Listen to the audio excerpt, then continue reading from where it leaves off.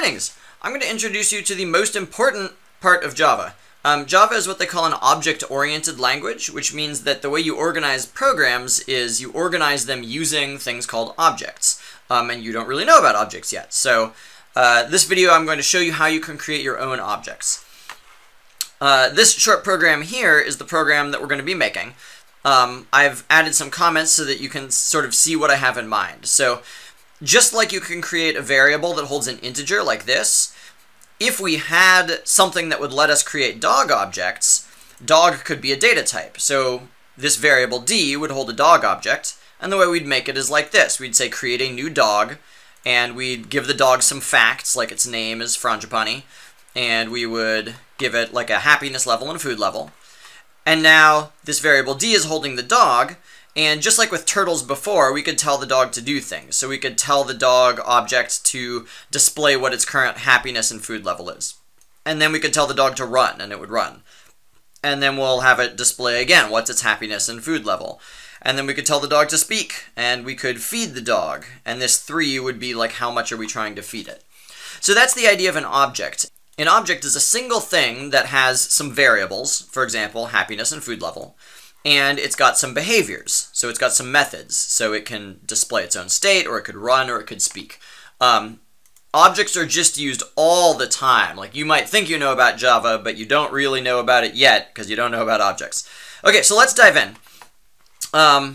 If you haven't typed this, why don't you go ahead and type this, because I'm going to show you step by step how you can create a class that defines a dog object, and then have it be able to do each of these things step by step. So here I am, I've got my main. Why don't we say new class, and we'll create a class called dog. So here's something that's important. You have to name your class the same thing that you want your object to be named. So I want my object to be named dog, so I'm going to call my class dog. The other thing is, it's conventional to start with an uppercase letter.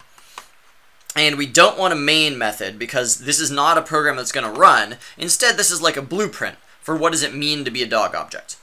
Alright, so I'll click finish, and I've got dog. I want you to do one last thing, which is grab this tab up here and pull it to the right, so that way we can look at our main and our dog side by side. I'm going to go ahead and close the Package Explorer. When you're creating a new object, there are kind of 3 things you want to think about. The first thing you want to think about are, what variables do you want your object to have? So what facts describe your object? And so if you don't have a clear picture in your head of what you want the object to be able to do, it's going to be really hard to answer this. Here, I think that the dog should have a name, I think it should have a happiness level, and I think it should have a food level. So I'm going to go ahead and create some variables. I'll say string name, and I'll say, I'm going to make the food level and happiness level integers. So food level, and then happiness level.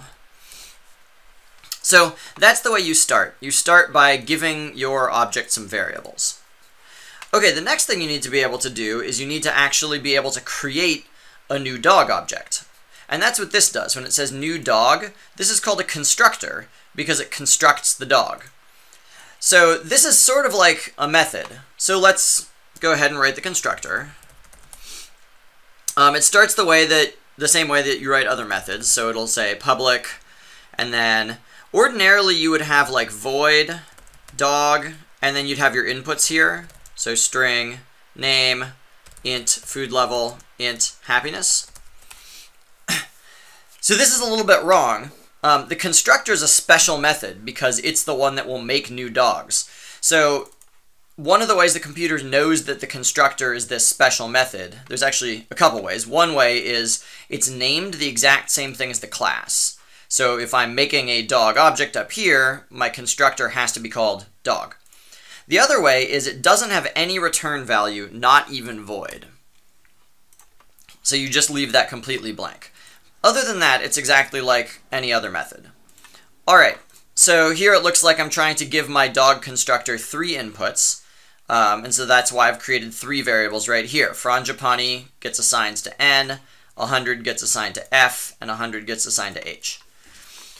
Okay, so here's the thing. These 3 variables, N, F, and H, these only exist for as long as this constructor is running, and then once the dog's constructed, these variables go away.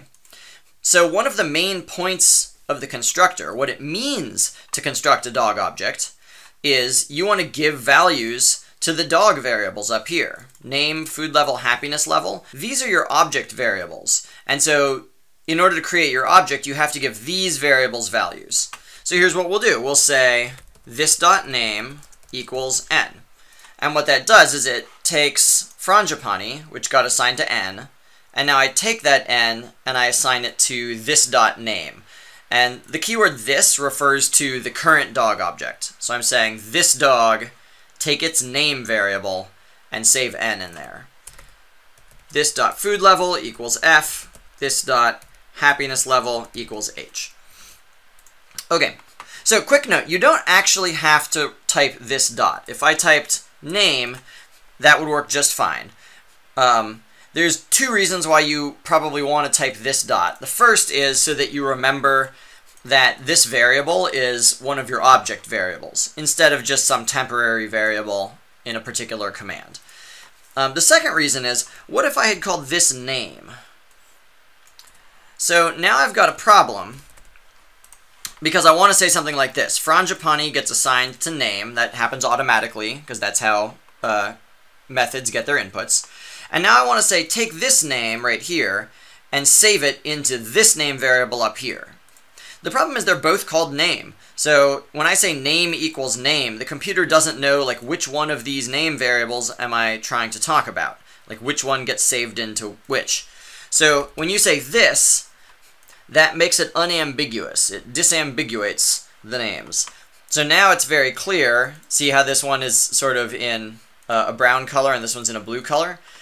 So the input variable name is now getting assigned to this object's name variable.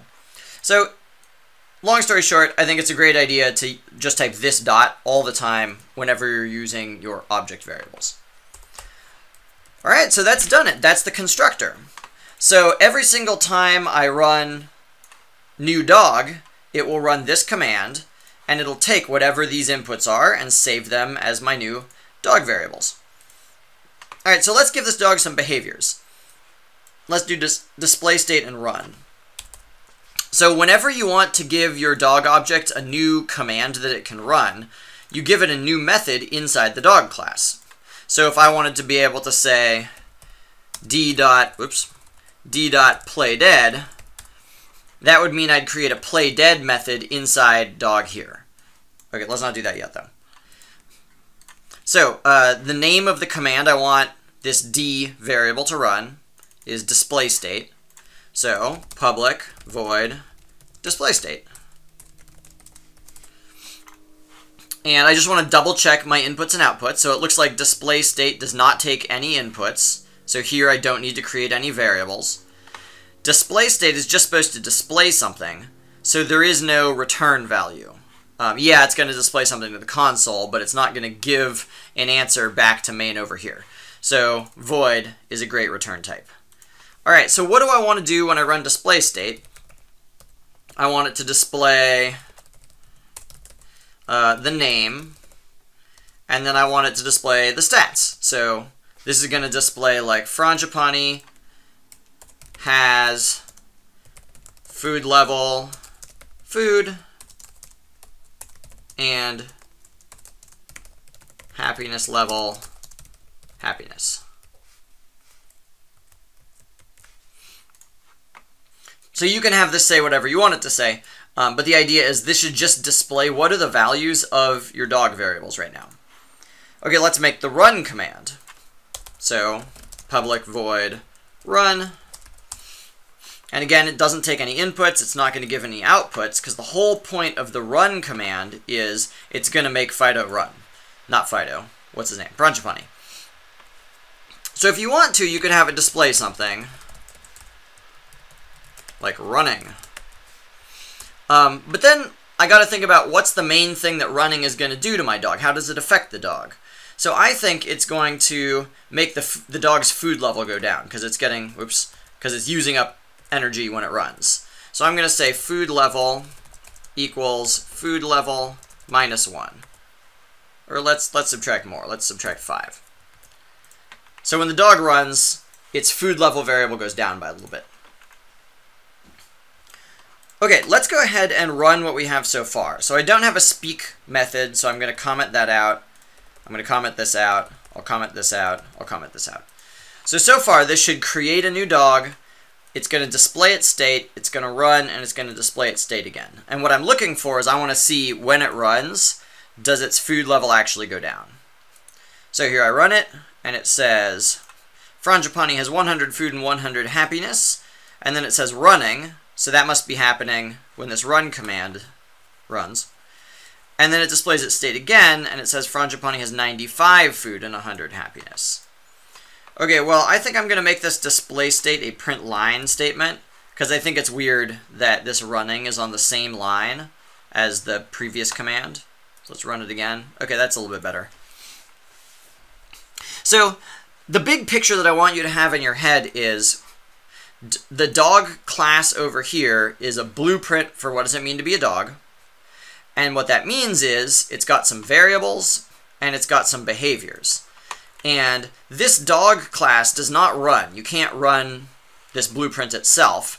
Instead, you have a different, like, tester class over here where you actually run the constructor to make a dog object, and then you tell your dog object to do stuff. And so over here, whenever you run a method, it jumps over to the blueprint, and it runs the command inside the blueprint, and then it jumps back. That's the idea. Okay, let's do one more thing before... I'll let you write the speak command and the feed command. The other thing I wanted to show you is that using this blueprint, you can create as many dog objects as you want. So let's create another dog object. I'll say dog E equals new dog. This one will be called Fido, and it will have 50 and 50. And so if I want to, I could say e.displayState, and then I'll say e.run, and then e.run. I'm going to make Fido run a lot. Okay, so what's happening is Frangipani and Fido both display their states, and then Fido runs a lot, and Frangipani runs a little bit, and then at the very end, we'll have each dog display their state. Oops.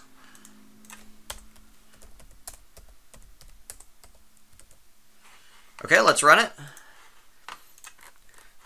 So we've got Frangipani has 100 food and 100 happiness. Fido has that. Then there's a lot of running that happens. And I'm thinking maybe the dog should say its own name when it's running, so that way we know which dog is running. And then it says Frangipani has 95 food, Fido has 35 food and 50 happiness.